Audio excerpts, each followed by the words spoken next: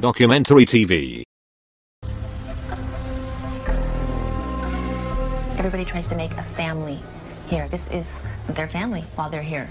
But then there is another aspect of the population that can be very violent, very cutthroat. Why you over there feminist? And they're making a game out of it. And the more violent it is, the more fun it is for them. Take your camera off of me. They're not people. I don't feel I'm a good person because of the things I've done, and I'm scared. I'm scared. I'm very scared. 250 miles north of Los Angeles in Chowchilla, California, is Valley State Prison for Women. It was built in 1995 and sits on more than 640 acres. While Valley State's dormitory layout and spacious green yards might remind some of a college campus, razor wire, guard towers, and the electrified fence leave no doubt this is prison, and the 3,600 women who live here are criminals. When I first came to prison, I was 19 years old, and I'm here for second-degree murder, and I have 15 to life. We'll try to fight. Sharon Phoenix is now 41 years old. Everything was like silent. You had to be very careful in the way you walked and the way you talked and your attitude. You know, I was dealing with women who didn't care. I seen a woman get beaten, and I've seen women OD. More than 80% of the women at Valley State are in for drug-related offenses. I used to use heroin. Started at 16 using that. I'm addicted to crack cocaine. Heroin. I've been using heroin since I was 12 years old. Substance abuse is an underlying factor of most of the crimes that are committed by the women here because in order to support their drug habits, you end up committing burglaries, petty theft, various crimes that will result in a felony conviction. And as a result, they end up in prison.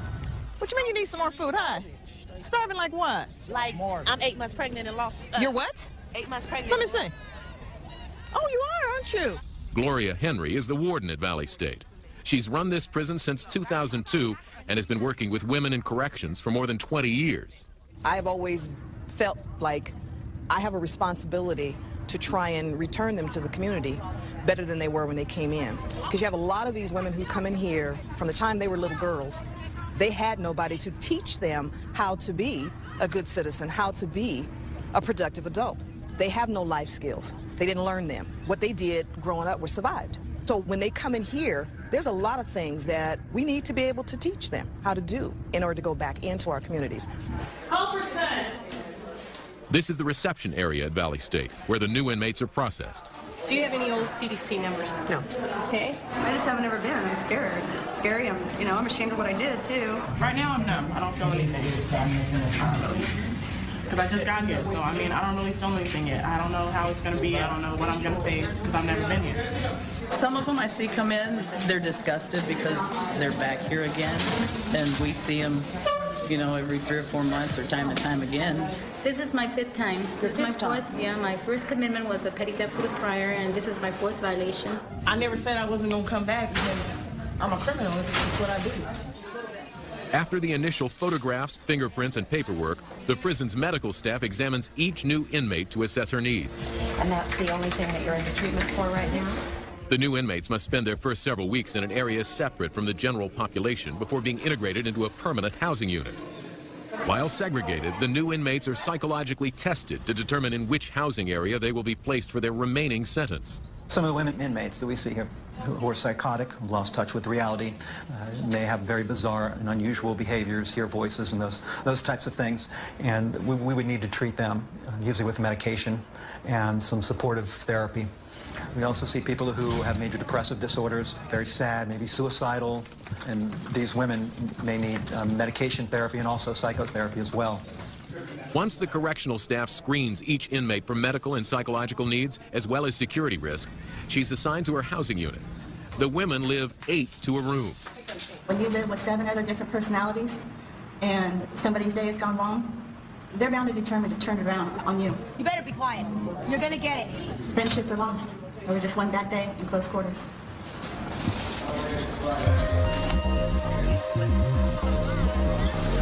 Inmates not only have to get used to their new environment, but also the prison routine.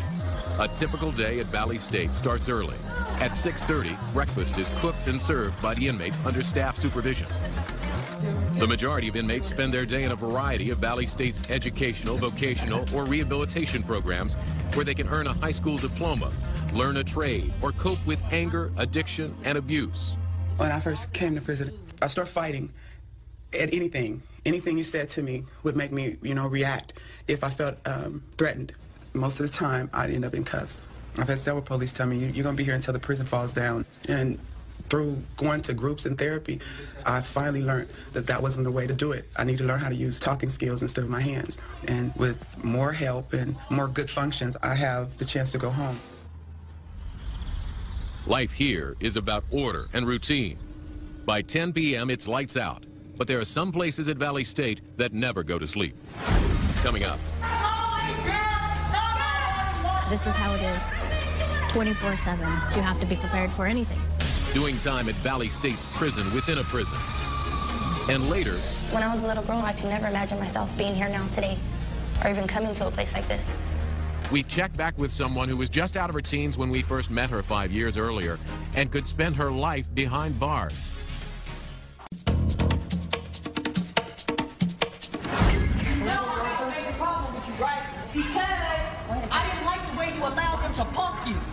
An act of violence or drug use inside the prison will bring an inmate here to the Administrative Segregation Unit, or ADSEG. It is Valley State's prison within a prison.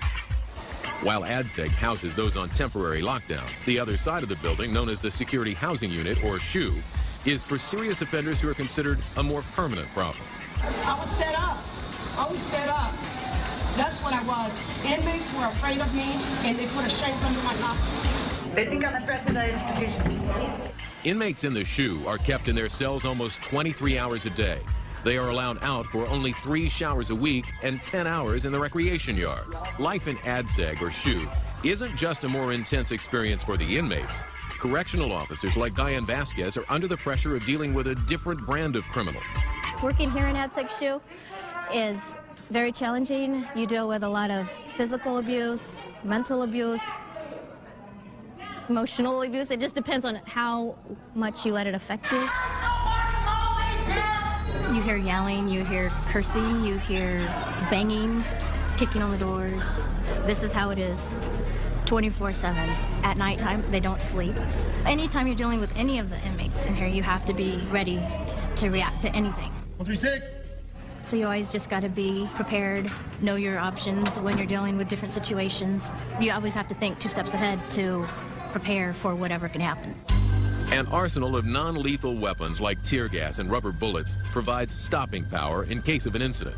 To provide added security for the officers, meals are delivered through slots in cell doors. Random cell searches are an effective way for officers to find weapons and other contraband before they can be used against staff and other inmates. Well, I'm just checking some of the unclear containers, the contraband, because we can't see through this. So we can take our light, and if there's anything in here besides what's supposed to be in here, we'll be able to see it. If there's an unknown liquid in this, that's a shampoo bottle. There should be shampoo in there. There's not shampoo in there. We use mirrors to see where we don't want to put our hands without being able to see. We don't want to get stabbed or poked. Although the officers search for all sorts of contraband, they are first and foremost on the lookout for weapons. It could be as simple as this right here. This is cellophane wrapped around a pen filler, and it's pretty stiff. It could be used as a stabbing weapon, so it's better that we take it.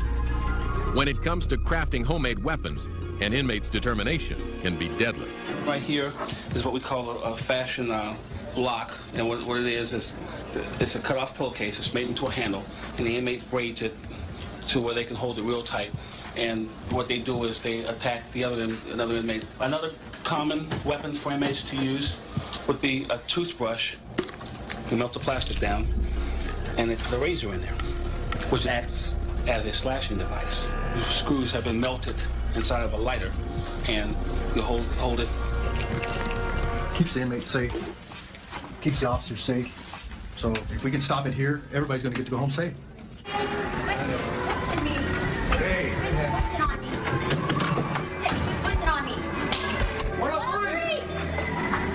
Not all prisoners are in ADSEG for disciplinary reasons. Cynthia Menendez and Linda Donahue are here to protect them from their enemies. We're here because our life has been put on the line, you know, and we have families that we want to get home to, too. I was put back here because my life was threatened, because my son testified and took somebody away from their family. They were going to take me from mine. I've been back here a little over a month, and it's just getting harder and harder. I just felt like my whole world was crumbling. When I walked back here, I could just see horror. Every time you're taken out of your cell, you're handcuffed, and it's very depressing. It's very humiliating. Linda Donahue was assaulted at a nearby prison and was shipped to Valley State for her protection. Now her attacker will be arriving at the prison, so Linda has been moved to Ad Seg for her own security. Yeah, she slugged me, bled all over, was choking on blood, bled all over the room. I finally was able to get up. She had me pinned. I was able to get up and bang on the door for the officer. I am scared of dying. I've seen people beat worse than what I got beat. For both women, the isolation of Ad Seg has provided a chance to reflect on their time behind bars. It was a reality check for me. It was really a reality check, and maybe this is what it took for me to have to realize that this is not where I want to be. You're told not to be weak in prison. Don't be weak in prison. That's a downfall. I don't know how to be strong. I just had that one habit, and I just couldn't break away from it, you know? It was like taking away the loneliness. Violence and drugs still take their toll inside Valley State. Darlene Acevedo is serving time for petty theft, but as a drug user, she was sent to the Ad Seg for feeding her addiction on the inside, which led to an attack on another inmate. She's been in Ad Seg for 21 months. This is the first time that I've been sober in my whole life since I started using drugs, since I was 18. So that's why I met my reality check. This has made me know me, the real person that I really am. Darlene's facilities are basic, with a few luxuries like lotion, spices, and a television. She spends her time reading, with only pictures of her family to keep her company. They give me hope. When I look at my pictures, I know that I have a purpose. Today, Darlene will go before a committee to determine if she is fit to leave Ad Seg. She was originally placed in ASU on 12/12/04 from Facility D for battery on an inmate. Regarding the assessment of the SHU term, ICC found no factors in aggravation. It is further recommended that we release her to Facility D. The meeting brings good news for Darlene. She will return to the general population. Everything's gonna be fine. I'm gonna make it. When we return, this place makes you hard. 5 years later, we catch up with 3 killers who could spend their lives at Valley State.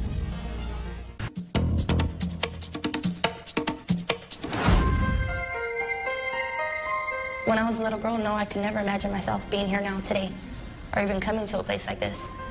When I was 16, I was in juvenile hall fighting my case. Still didn't barely thought of me coming to prison. To be so young, convicted of second-degree murder, facing 15 to life in prison, it was the scariest thing I've ever had to go through. I didn't know what I was coming to, what it was going to be like. I've heard many stories of prison, so I was scared, I was terrified. When we first met Janice Jaycott, she had just turned 21.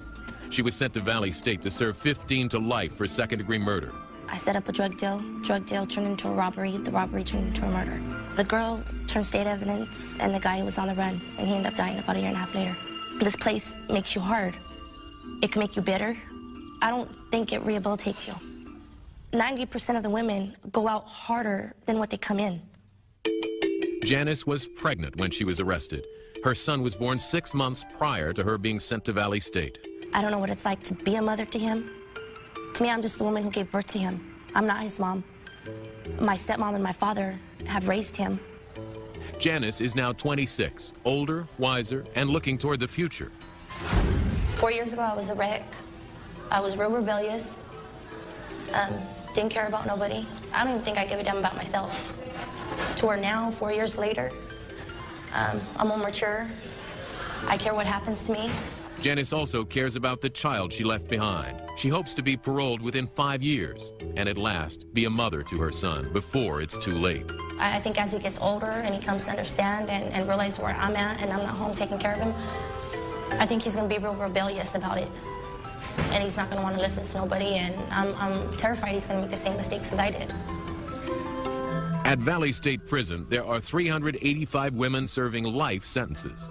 Actually, 4 years ago, I couldn't see ever leaving here. I couldn't see leaving here. Now, as my board date approaches, I see that there might possibly be a light at the end of the tunnel. Only in the last year or so have I felt like maybe this isn't what God has planned for me, to stay here for the rest of my life. Marta Yulin is also a lifer at Valley State. She was convicted in 1998 for vehicular manslaughter. She drove drunk and killed 4 people. I wanted to die myself. It didn't only affect the 4 people in that car, but myself and my 2 children don't have their mother right now. The effects ripple on down and affect so many people that It's unbelievable. The pain will never go away. Marta is serving 15 to life. When we spoke to her in 2000, she was convinced that prison was the end of the line. But she may be eligible for parole as early as 2010 and longs to reunite with the family she left behind. I have a very supportive daughter who's 20, who's putting herself through school, and I have a 23-year-old son in Iraq right now who should be coming home soon. He's having the hardest time dealing with me being here, and we've basically had no communication since I've been in prison. But I'm faithful that God's going to turn that around. I know that God's always there. He wraps his arms around me and comforts me and tells me that he's going to see me through this and that he's forgiven me, because I can't forgive myself sometimes. I've become a very angry person rather than, say, somebody who's looking at things and finding things better. There's nothing rehabilitating here. It's a drudgery, really. When we last saw Barbara Erdman, she was 65 years old and 1 year into her 10-year sentence for murder. My husband had left me after 30 years, and I was having a very tough time with it. And all of a sudden I decided I was going to be me again.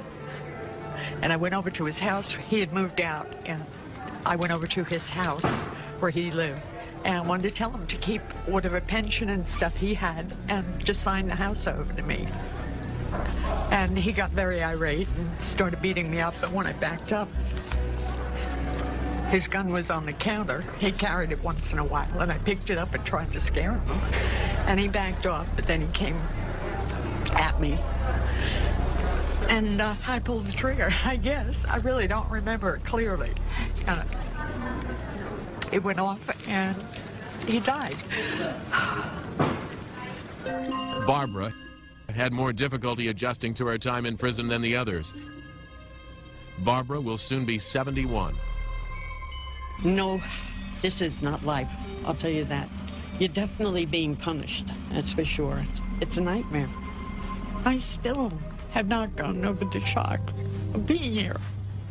And everything is so different. People are so different. They're not people. And I think I was still in shock at that time, and I didn't really realize what was going on and what it would be like to be in here. And it's horrible. It really is. I don't laugh as freely. I don't live, really, is basically what it is. I try very hard to keep my spirits up. There's sometimes that you just can't. If it wasn't for my family, my granddaughter, who I've got pictures of, I wouldn't make it. I don't know what would happen. As these women get closer to freedom, they remain mindful of the fine line between getting out and actually moving on. When I get out of prison, I'll be the kind of person that carries a good job, be the best mother I could be. That's my #1 priority, is to be a mother to my child. I cannot bring those children back. I cannot bring the gentleman and his girlfriend back. And I can't wipe the tears of the family members or my own family members. But I can keep trying to move forward and do the best that I can do for others and try to replace it that way. That's the only way I know how. That's what I need to do, is just focus on the fact that in 2 years I will be out. And maybe there's something I can do on the outside. I want to see the outside. I want to see some beauty. Try to forget about this place. Coming up, babies behind bars and the women who have to give them up.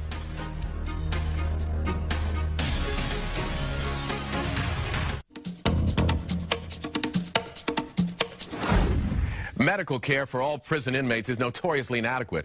At Valley State Prison for Women, health care is indeed one of the facility's biggest challenges. For prisoners, it's also been a hot-button issue for years. Each day, just after breakfast, the inmates on medication line up for their daily doses. All drugs are regulated, psychotropic, prenatal, even cold medicine. The inmates have long considered health care to be one of Valley State's biggest problems.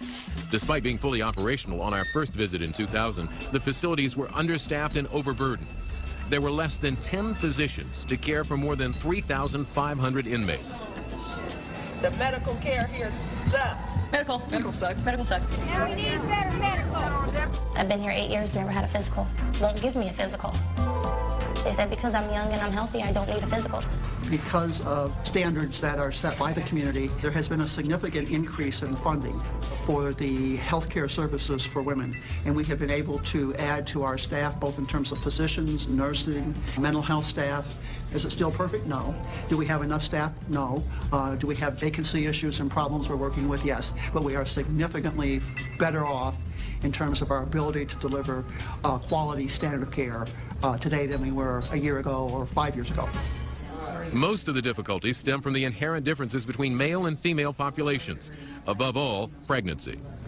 Pregnancies in a prison provide a very unique problem for us because many of the women that are pregnant are in very poor health. They're ill when they are pregnant. They come here and they're depressed. They have a number of issues going on in their lives. Approximately 175 babies are born each year to inmates at Valley State. Building B1 houses the expecting mothers. I'm having twins. I don't know. I think I'm having a boy and a girl. I hope that's what I want because I have a 2-year-old and a 1-year-old at home, so. When an inmate is ready to deliver at Valley State, she's brought to nearby Madera Community Hospital. Correctional officers are posted outside the delivery room. But that isn't the only thing that separates these moms from the others in the hospital. When the babies are delivered, the mothers don't get to bring them home.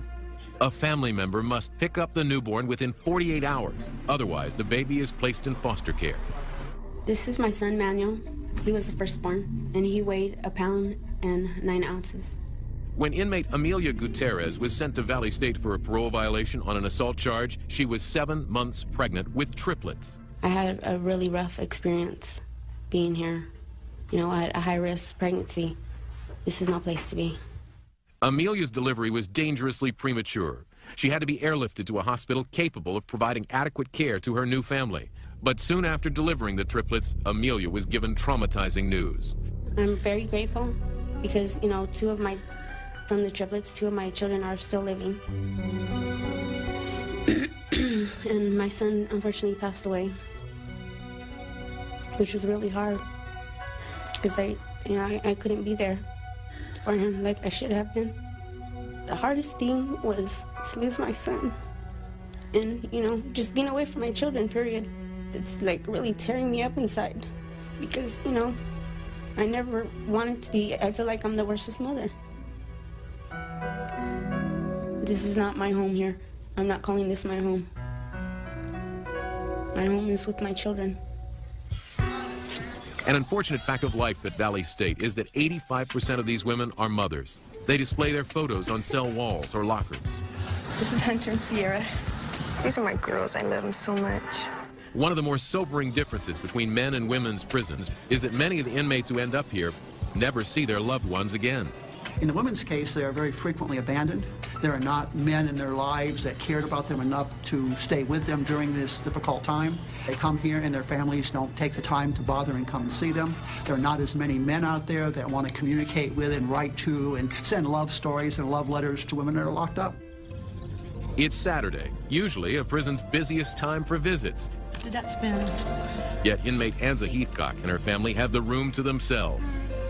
Without them being here, I don't think I can make it through this. You know, just looking forward to their visits, looking forward to their letters. You know, brightens my day. It really does. Anza's fiance and 3 boys are visiting her. Missed her a lot. Just happy that we can go see her today. You're supposed to get married when she gets out. All the time she'd be gone, it's like we never get to talk to her or anything else. All we do is get to write her. Hopefully when she gets out, she can probably come to our football games that we're. You know I will. Be there with everyone videotaping it. You know I will. Just can't wait for me to get out of here and start living our lives like we should, huh? I know that's my goal. I'm very blessed to have somebody take care of my kids. I know where my kids are. A lot of women in here don't even know where their kids are. They don't have family. Our family just kind of shut them off, you know, since they're here. You know, I'm fortunate enough that I got someone who loves me. And it will come 200 miles, whatever, how many miles come see me. We'll see you next week. You gotta be here every week. Okay. Anza Heathcock was released from Valley State Prison in November 2000. Her sons are teenagers now living at home with her, and Anza is still in a relationship with her fiancé. Although advocacy groups sponsor bus trips to bring families to see their mothers, such trips are rare. Barely 1% of inmates have a visitor on any given day, meaning Anza was among a precious lucky few. It makes life in here livable, you know, gives me something to look forward to. When we return, while some look to God for love in prison, others look to each other.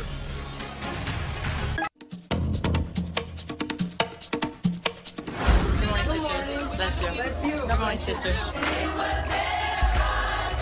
One of the basic philosophies of the penal system is repentance. So it's no surprise that at Valley State Prison for Women, so many inmates turn to religion. We come to worship you. We come to praise your name. Anyone that comes to God usually comes because what motivates them is pain. Emotional pain, spiritual pain. I've come to know the Lord in here, which is something very, very, it's strong in me. I feel so much peace with myself. I know He forgives me for being a rotten person. I know He forgives my sins. And I know I could do anything now. There are several religious options for the inmates, from this Native American ceremony led by a Cherokee healer. Connect to your center. We send our blessings out to our families that we miss very much. Only God is in that place. To this Catholic service where inmates are anointed with holy oil. Be healed of all diseases. So many of our inmates have never been touched. The touching part is a real key for them. The very fact of the anointing and the blessing, the very fact that I can touch them on their forehead and on their hands, I get this sense of relief for them, that somebody really cares about them enough not to touch them in a violating way or an abusive way. Because so many inmates have been physically and mentally abused, they come into Valley State unaccustomed to nurturing relationships. One of the things that happens in the prison system for women is that women will sometimes build themselves a family. And so a woman will become a father, a woman will become an uncle, a brother, and they will be pulled together into a family structure. They, you know, decide this is an older lady, you know, I look up to them. So this is like my mother figure. They start calling them mom. This is, you know, the lesbian female, this is my dad, you know, whatever. Lorena Diaz is serving 6 years for manslaughter and an assault on an officer. Something that they don't get at home, something they've never had. And in here, the relationships are much more close because you're so enclosed and you see these people every single day, no matter what you do, you know? So you build these bonds with people. Many of these inmates become so close that their relationships go beyond mere support. Women have a much stronger need for touch and to be close to each other and to talk and to have close relationships. Married in prison? Yes, I'm married in prison. To? To a woman. Yeah, I'm married. You got married? Same woman for 5 years. And many of our women prisoners who would not be gay or lesbians in the free world are in fact drawn to each other here in a supportive, family-like concept, and that ultimately may lead actually into lesbian sexual relationships. When I first came to prison, about a year after I was in prison, I started being with women, probably for affection. Now I don't be with women because it wasn't who I was. I was being lonely. I didn't know how to keep myself occupied. So I was with women. It's about being close to somebody, having somebody give you love. It's not, even some of the lesbian relationships in here, you know, a lot of females come in here and they have husbands, they have 5 children at home or whatever, but they come here and they receive love from somebody, you know what I'm saying? They find somebody who they care about, who cares about them. Coming up, inmates look to their future. It's going to be a whole new world, you know? Both inside and outside the prison walls. Part of me doesn't ever want to be part of society.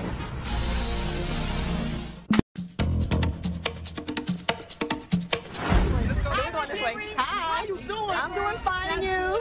I'm good. We love Miss Evie. Yeah, she's the one. I would love to have the women leave this prison better off than they were when they came in. That is my goal. That is our mission. When MSNBC visited Valley State in 2000, the recidivism rate was 55%, despite officials' hopes that it would decrease. That number is held steady. If the trend continues, more than half of these women will come back. I'm 24 years old. And I've done 6 months here already, and I've come to terms with myself about changing my life and my lifestyle and the friends and the people that I hang around with in order not to come back to this place. This place is really not a bad place. They have a lot to offer you here if you take advantage of the situation. They got school, they even have college courses here that you can take and things like that. You can get yourself into something positive, you know what I mean? We can provide all the education academic programs in the world, but the individual who comes through our gates has to be ready to accept those programs, has to be ready to say, I need to change who I am and how I live.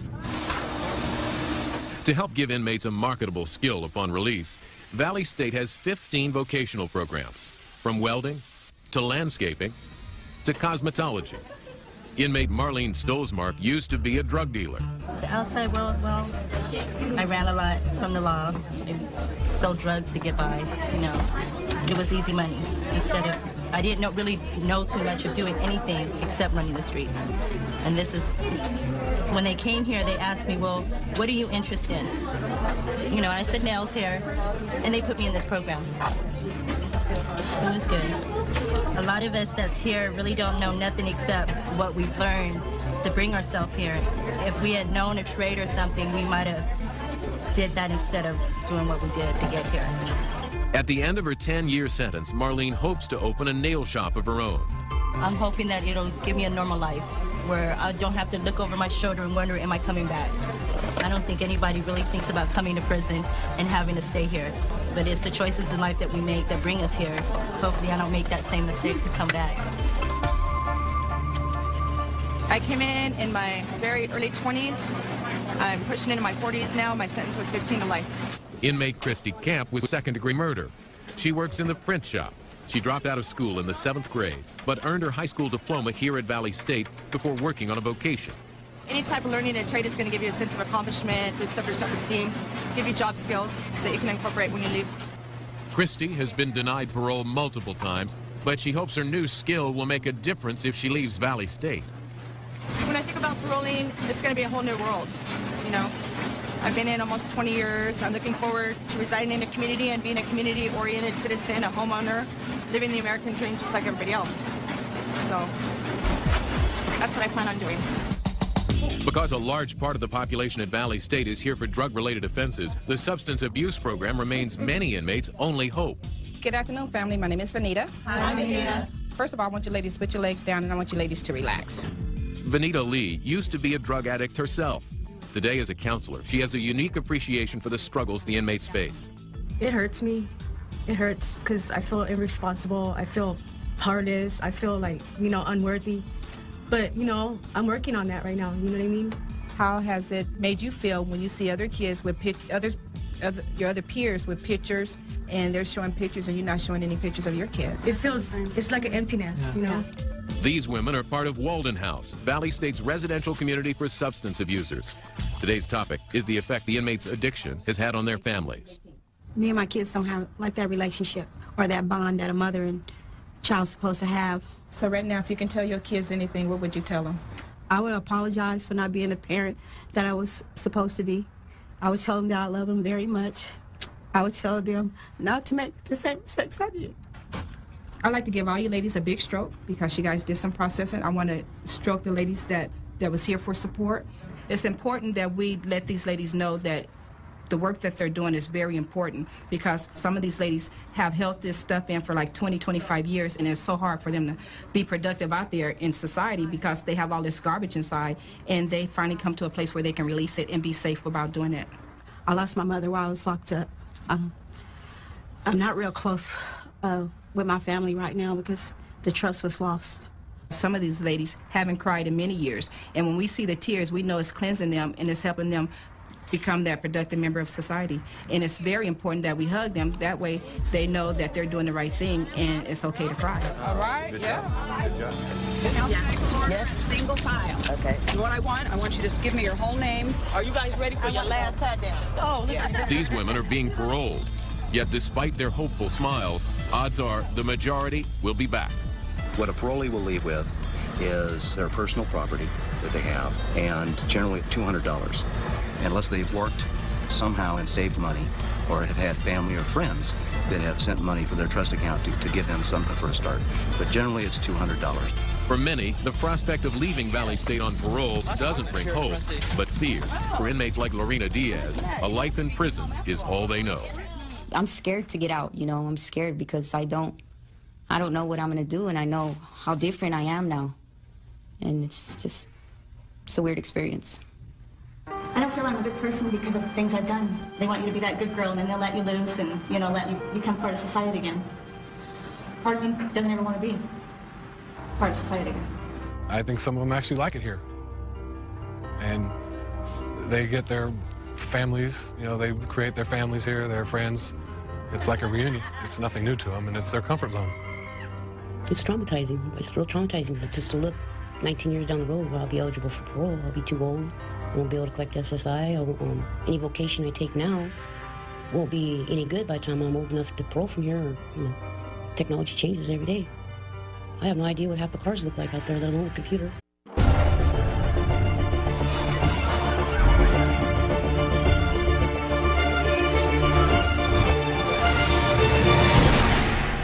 Documentary TV.